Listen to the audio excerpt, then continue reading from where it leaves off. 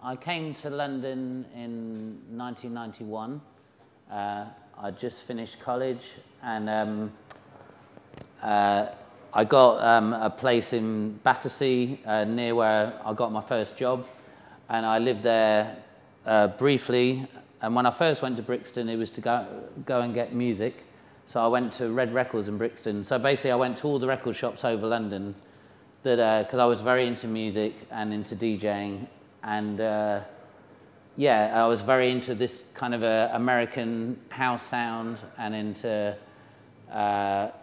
soca, jazz, hip hop, rare groove, funk, all these kind of genres, which actually people who were into all these things at the time. So I was into the jazz dance scene, and I used to go and do jazz dancing in suits with wide lapels and button caps, and do the splits and pirouettes and that kind of thing. And then there was rave culture as well, which was very alive. And Brixton was a very vibrant, artistic. You had the Cool Town Centre, where you had kind of trance kids, which was not a scene I was into, but that's where you had the white rastas and kind of people who were like taking on the culture, probably in a very narrow-minded way as well. And yeah, that was part of the scene. So you had crusties, you had like b-boys, you had rastas, you had, I don't know, the music scene was just very alive. And yeah, my buying music, I used to buy in Black and Dread in Coldharbour Lane for the reggae, and then Red Records. That was where I could get bits of the American garage I wanted to get, and hip hop and R&B. And then in the market, you could get soca and African, and which was all amazing music I was hearing everywhere that I really loved, because I loved dancing, and I loved black and Latin music. And I say black music because black music is very wide, from Nigeria to Ghana to Jamaica to Antigua, you know, and to Brazil and all over. So many little genres. I mean, also there was a big Brazilian community in Brixton. Around that time, I started to do parties at Taco Joe's. The first, that was, I just met Simon with, and we'd sorted out the name Basement Jacks, and I said, well, that's a good name, so we haven't got any music out. And I said, but maybe I'll call the parties Basement Jacks. And then anyone who used to come to DJ, I'd kind of make up elaborate names so that it looked kind of more exciting and happening, like the flyers that I'd seen. And so it was all quite imaginary, really. And it was, and that, yeah, initially that was friends of mine from university, posh white girls, and then crackheads off the street who would all come. They'd love meeting each other. The crackheads loved the posh girls, and the posh girls loved the crackheads. So it was a great cultural exchange, and it meant that it was very alive, and I don't know, just and different from kind of a formalized going out and club culture. There was it was all friendly. You know, you had a nice guy on the door. It was all good vibes and about treating the general public and making it as cheap as possible for everyone to have a nice night. And making, for me, the music was my main focus. And to make sure the music was as pure and real and good and underground as possible. And that was the first Basement Jacks nights. And then they went from there to the Crypt, which was under St. Matthew's Church, up to George IV, up Brixton Hill, and then the Telegraph at Brixton Hill, then St. Matthew's Church. That's when it got a bit bigger, and the Junction in Loughborough Junction. And they were the main venues, so it kept moving. I don't know why. And actually ended up here, the last party I did in Brixton, which was called Inside Out. And yeah, so that was, I don't know, about 8 years ago or something. That's a wide guess. I have no idea. And I was playing here just recently, actually. Here in the Jam? Yeah, yeah. How many people were involved in putting these nights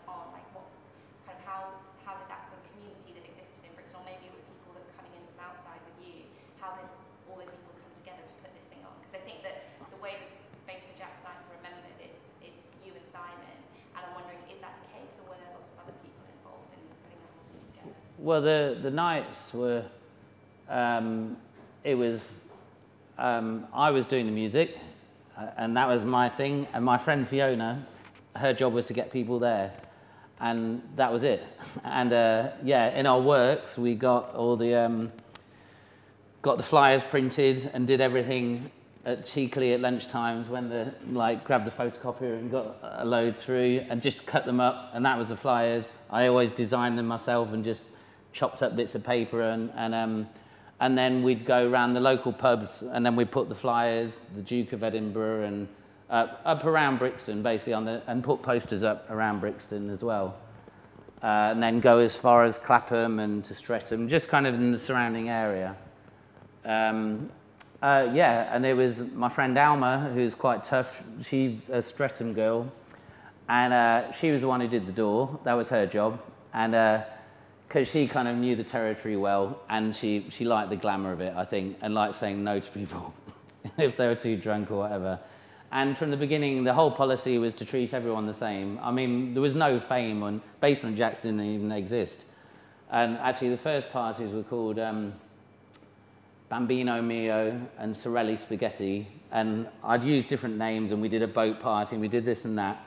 But then Basement Jacks, I thought I want to do the really true New Yorkie thing and make the music really good, even though some of my friends weren't that bothered about that music, and some of them would love to have heard some trance and stuff like that, but I didn't allow it because I was doing the music. And yeah, so basically, yeah, Fiona, she was Fiona Florence. She was responsible for getting people there because she's quite kind of a people person and very kind of a bit of a socialite and really good fun.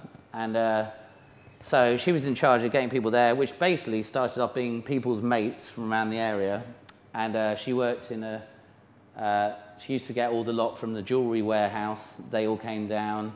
And actually one of the first Basement Jacks songs was the girl that were in her work in the office. She used to sing around the office. And yeah, so the whole process of the Basement Jacks thing was very organic anyway. That was the nature of it. It was like basically anyone I met in my extended circle. And yeah,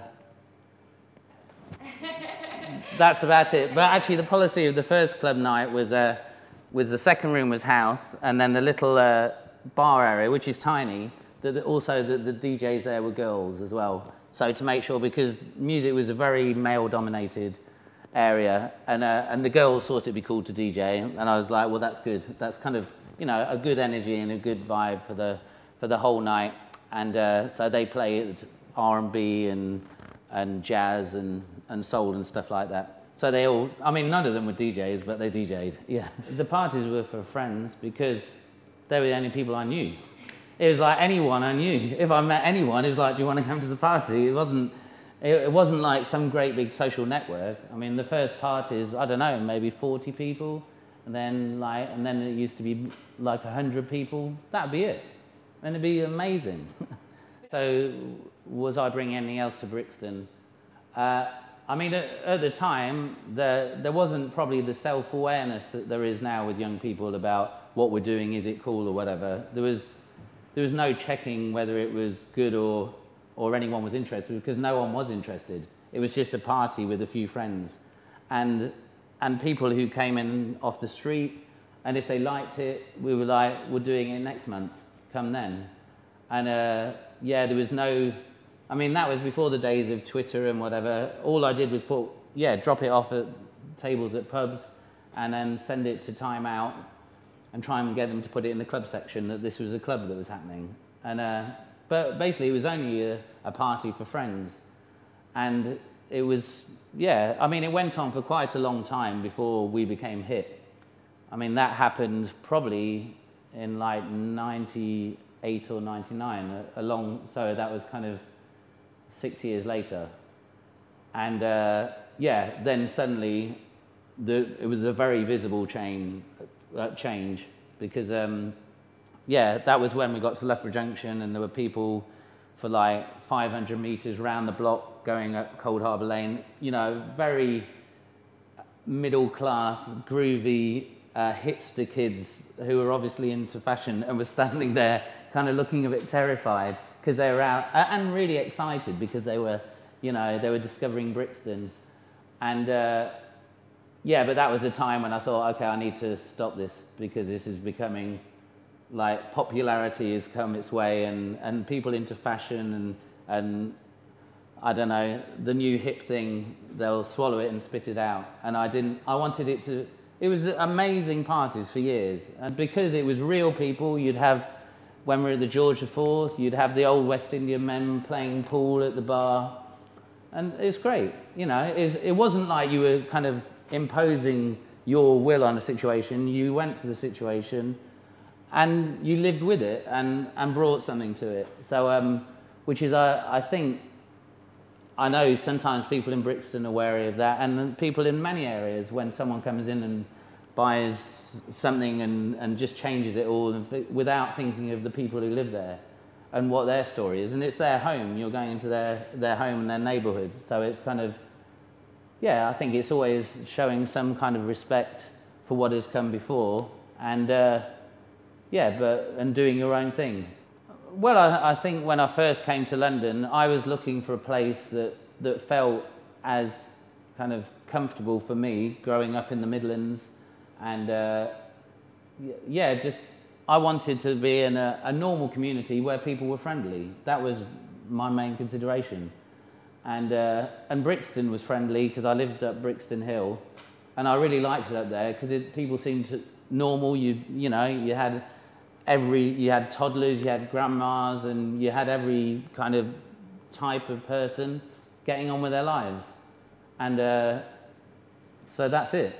All you want in life is to be around nice people and who show warmth and kind of care about their neighbours and want to live out their lives, whatever they do, whether they're in high fashion, they're a funeral director, or it really doesn't matter. And then, so from that beginning, and things obviously have started to pick up with Basement Jacks, and how did that progression take place from, presumably you would have to have done kind of far fewer parties at that point when you started travelling around and that kind of thing. Did it stop, or did you kind of maintain that connection with Brixton sort of coming back regularly? Well, I mean, throughout all the, yeah, I mean, all the Basement Jacks albums, they were all based around here because the studio was in Camberwell at the beginning and then ended up at Loughborough Junction. So that was until 2012, I think, yeah. So yeah, the studio's always been kind of in and around there. Well, people always just said, yeah, but you're in Brixton. We were like, no, we're in Camberwell. That's where the studio is. And I lived in Brixton, and Simon lived in Balham. So it was kind of, he wasn't far. And, but probably the Brixton thing and the parties, that was my thing. And yeah, people like Fiona who made it happen.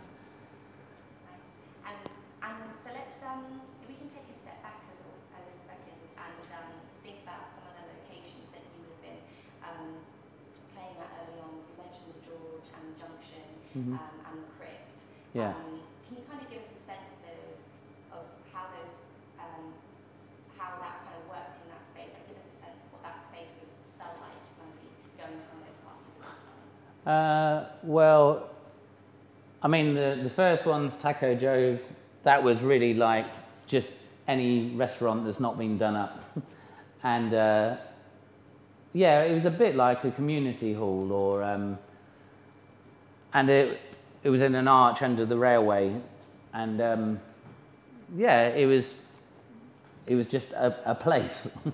And he used to clear the restaurant tables away, and it was just a very homemade place. And Taco Joe, I saw him a few years ago, but he's now living out in the Caribbean somewhere. But it was his place, and he put his heart and soul in, and, you know, put little flowers on the table and just made it a homely place. So now that's Brixton Bar and Grill, I think, which is on Atlantic Road, yeah. And after that, yeah, the crypt, I used to get this guy. After that, I upgraded the sound system, and a guy from Essex used to come who had Function 1, which was like the most exciting sound system that people didn't have at the time. So he used to drive up and then put these 8 speakers like this big all along the wall at the crypt, and they're far too loud for the whole place. And it was an amazing sound system in this little place, and it was just, it was probably £3 to get in or whatever. So, but it had to be a balance between the cost of getting the system in, because it wasn't about making money. There was a couple of £100 made or whatever, and because it was fun to do, and it was a chance to play the music. And I mean, also at this time, it wasn't like what I was doing was presenting some completely new spin. Maybe it was a bit, but there was this whole scene. There was like American house scene that had come to London, and I was totally into it. And they used to play, they had a show on Choice FM that they used to play on Saturday night, and where you could hear the New York DJs. And then they started coming in the mid-90s to the Ministry of Sound, and that opened. So Ministry of Sound at the beginning was a place they had no alcohol, which was like the clubs that it was based on in America, because it was about just dancing, and all the music was about unity. It was about pureness of spirit. It came from Chicago and Detroit and New York, and it was very, very black, very multicultural, very Latin as well. And but I think the reason house music first came to UK, I think, is the spirit of it was really strong and really real, and about really people at the fringes of society, and it was their voice, but it was about taking a positive spin on it, about lift every voice and sing. And, if you listen to the house music a cappella, it goes, you may be black, you may be white, you may be Jew, you may be Gentile, it doesn't matter in our house. So that was a whole kind of mindset. And also at the time in hip hop culture, there were people like Public Enemy. So I remember doing a boat party and arriving next to Westminster at the end of the night. And I can't remember how long that had gone on for, but then playing Fight the Power in the boat next to Westminster, and then playing Love Is in the Air. So it was a time of about demonstrating the voice of the people, but also doing it with love and with a positive spin. And in the music culture at the time, that was really alive, and I guess anything in the Basement Jaxx nights was mirroring that. And this kind of underground house scene that was very much in the States, but wasn't happening in the UK except for like the Ministry of Sound and a couple of places. Because I used to go, when I didn't get records in Brixton, I'd go to Black Market Records in the West End, and there I'd try and get a song that I heard on this show on Choice FM. And they'd only have like 2 or 3 records, so there were only 3 copies of the song I used to get one, and it was a really precious thing, and then you'd play it at the place, and it was all making things special. And But also really inclusive by the sound of it, really kind of also, as Basement Jaxx nights went on, it was always, there's no guest list, no one's going to be treated differently, and it's and later on, that got more of a problem because people like saying, but I'm important, and it was like, and Alma, who was on the door, was like, and she was really tough. And then people used to say, God, the girl on the door is so tough. But she had her policy and knew, and she didn't like it when it started getting really hip, and because all the hipsters thought that they knew what was what, and she was like, she knew what was what. I mean, music and dance culture was just very alive, and there was all this, acid house had happened, and there was this whole scene of music. There was, productions were really good and exciting, and all the American records, and so I was very much into that. And Brixton was very much on the map of that, I guess.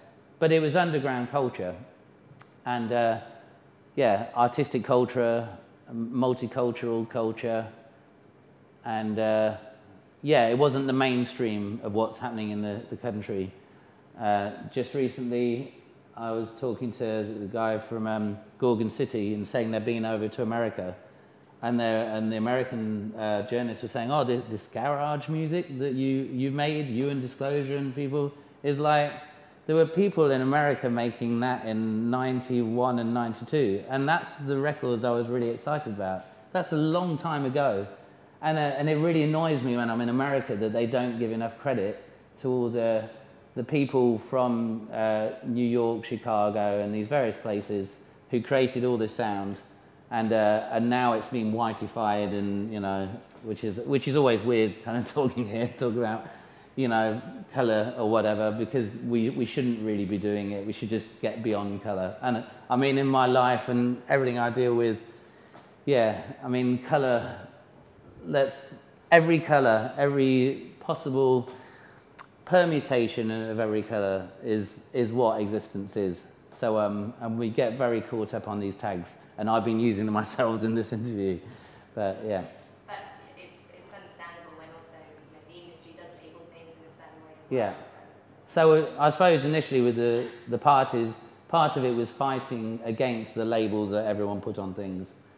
You know, so I was a kid born in Leicester. I was very into Latin music. I was very into African music because I like dancing. And yeah, it didn't make sense. And but I don't know, Brixton, the joy of it, there were people from all over the world, you know, Portugal, Spain, Italians as well. I mean, there were Europeans and, yeah, every shade. And that was cool and interesting. It wasn't, it was about being inclusive and not one thing. Brixton definitely massively influenced the music, the Basement Jaxx music, because, yeah, just every day, like going off to the studio, going through Coldharbour Lane, hearing like some calypso, hearing some hard dub, hearing some jungle, just coming out of cars, out of doorways, and yeah, it was just everywhere, and not only the music. I mean, probably more than the music was just the confrontation of kind of cultures smashing together and kind of friction, and yeah, and friction always gives life. It's kind of when people don't talk about things, that's when it gets all very staid and people don't feel they're expressing themselves. And yeah, Brixton was totally about expressing yourself, and everyone was expressing themselves right up to everyone else. So at times that, you know, it kicked off. And probably the aggression and the violence, that probably came in the music as well. And yeah, just the kind of kaleidoscope of sound and kind of vision and everything. And a lot of the songs and albums and there's so many references to things in Brixton or club nights, and is that something that you were consciously doing, or was it just something that just sort of felt right at the time, that you were surrounded by these things and it kind of the names just sort of fitted? I mean, generally, the whole path, not a lot of it was consciously done. It was more kind of one step at a time. And yeah, well, the track that we did at the beginning, I think we called that Banana Crew. But that was earlier on, and that's when we had the studio in Camberwell. And that we did a song, I live in Camberwell, she lives in Brixton. And that was just because we could hear some sub-summer going, and I live in Camberwell, she lives in Brixton. And yeah, so, I mean, things like that happened, and so it became part of it, but it wasn't, oh, let's do, I mean, everyone is so kind of from the head nowadays. It was about expressing what you felt. The question was if that kind of, if the Basement Jaxx parties that were happening at that point could happen now in the same sort of way.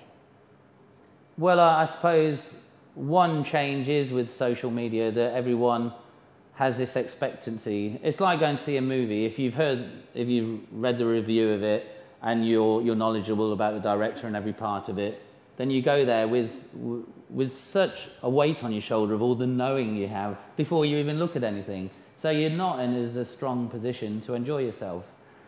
Yeah, and there wasn't any of that before, and that is kind of modern conditioning. But also, and if you're young now, you can choose to just, well, and I always say this to young people, just go and do your thing. Ignore all the media, ignore what everyone's telling you to do, and just kind of, just try and follow your heart, and just kind of, which is hard because people don't even know what it's saying anymore because they're so analytical and everything's so much in the head.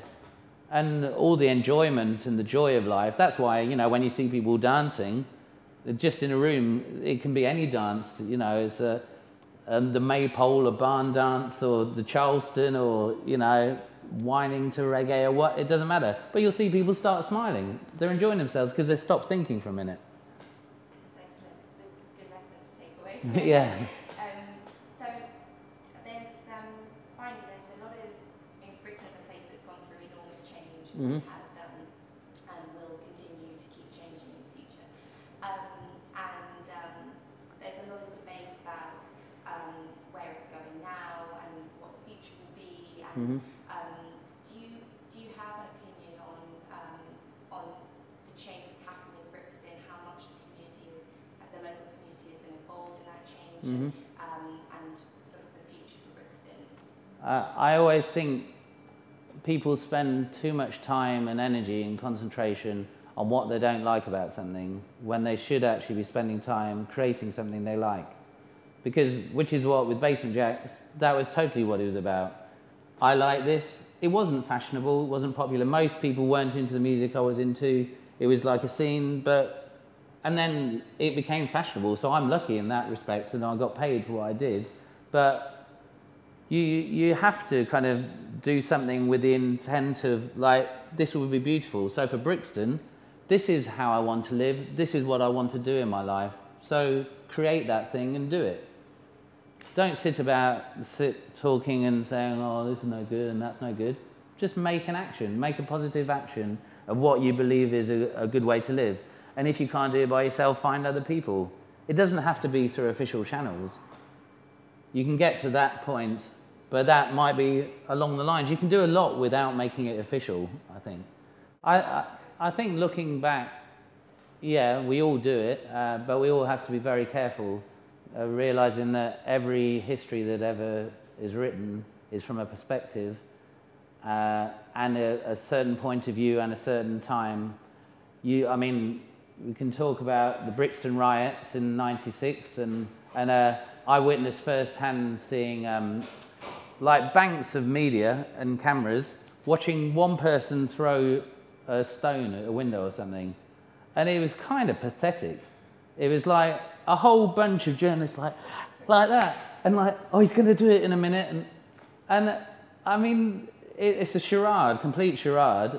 I mean, that actually being in the middle of the riot, I'm not saying all riots are like that, but and then you watch that on the media and like, and the Daily Mail and whatever, and they're like, oh my God, we're all doomed, and this is, yeah, they're all gonna kill us. It's just kind of ridiculous, and everything's so sensationalized.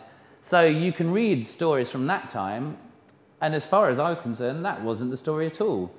So which leads me on to think of any stories throughout history. How can we should never take them at face value and realize that that was just one perspective, and often by very privileged people who are kind of looking at somewhere, and they weren't even in the real situation anyway, so they're looking from the outside.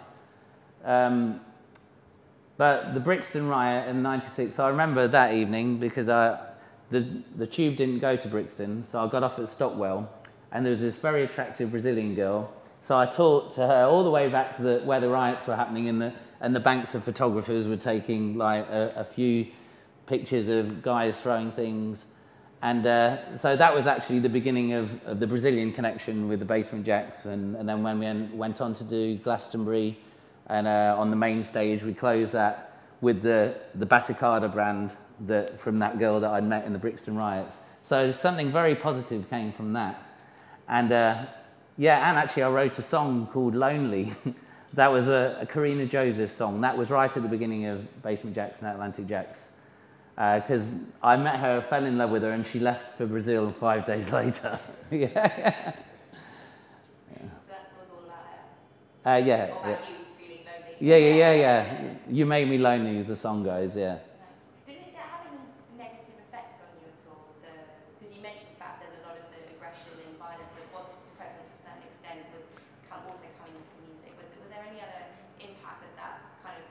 I don't know. Or anything else was happening? Well, friends from London who'd grown up around here were like, Felix, you can't carry on being like you are. You'll get beaten up. You can't say these things, and you can't just walk around. You'll get everything nicked. And I was fine. And I'd walk around at 3 in the morning, and people would come up to you with a limp and kind of like this.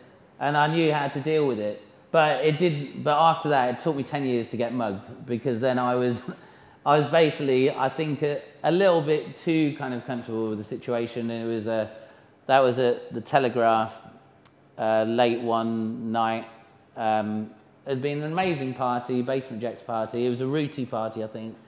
And a few people were going somewhere to have a smoke afterwards. And I was like, it's so gorgeous. It's just coming light. I'm going to walk home. I had all like bags full of banners off the wall and all my records. And I was just like, yeah, a bit merry and just kind of swaying down the street, and then I got yeah, I was a prime target. So, but also, I don't know, I see that as it's a life lesson. I kind of learned from it and how to deal with that. I mean, I've been mugged twice, and the second time was like 8 kids, and they kind of wrestled my bike off me and ripped all my clothes, and that was hard, but I also understand that those kids were bored out of their mind and they didn't have anywhere to go. And often these things happen on a really hot day.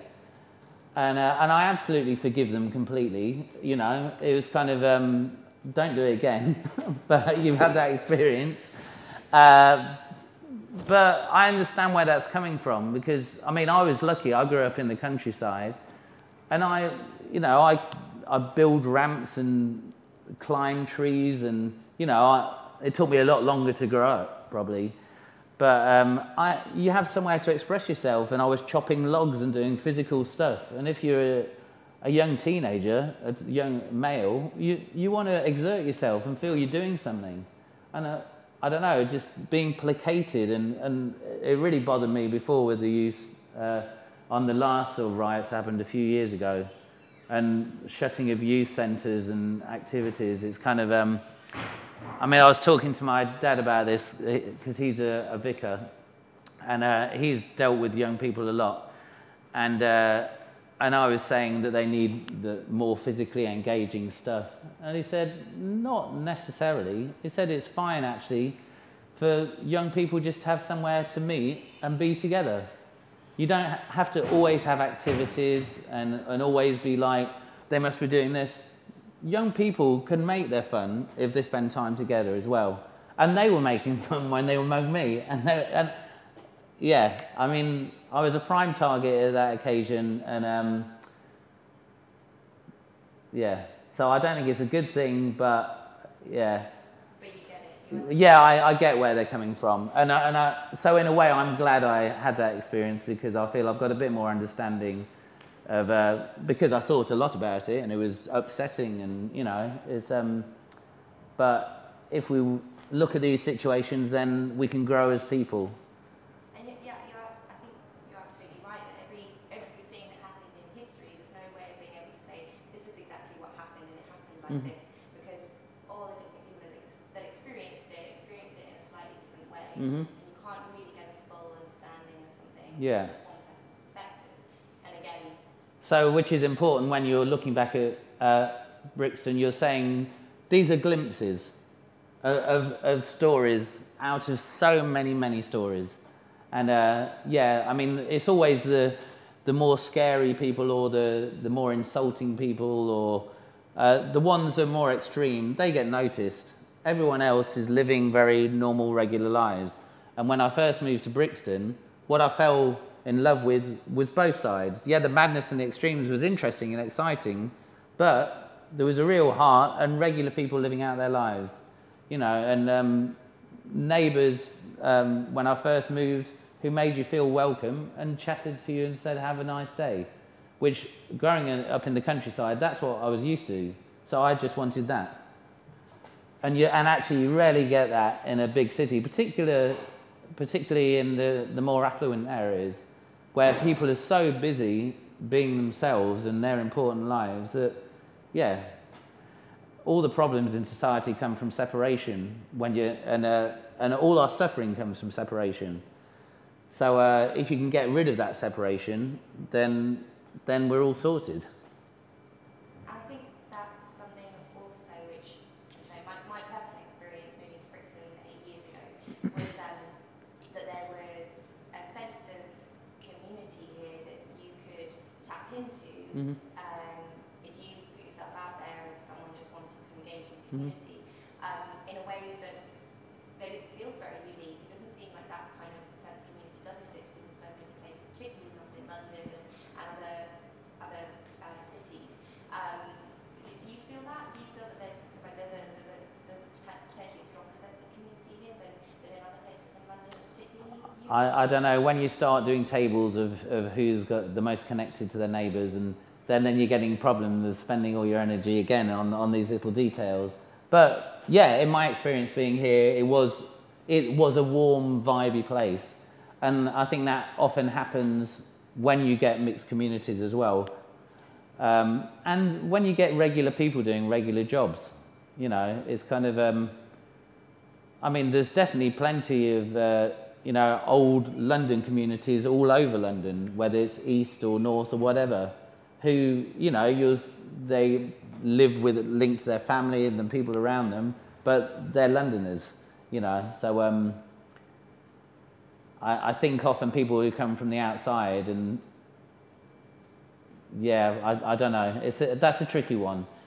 But definitely for me, I felt, yeah, very welcomed in Brixton. And coming from outside, in the village where I grew up, everyone always said hello to everyone walking past in the street.